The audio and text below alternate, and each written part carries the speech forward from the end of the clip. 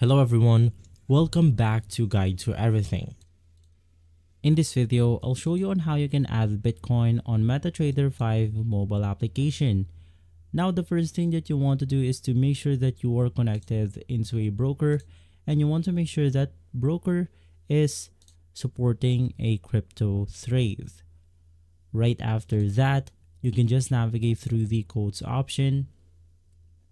And from here, if you then click on the plus icon, you will be able to see an option or folder right here called crypto group. So you can just navigate through crypto and you will be able to see Bitcoin right away.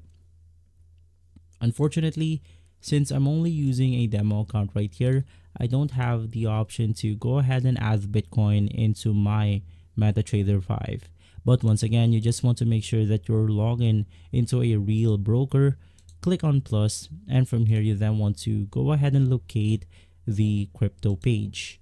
And so there you have it. If this video has been helpful, leave a like, subscribe, and follow Guide to Everything for more videos like this. Thanks for watching.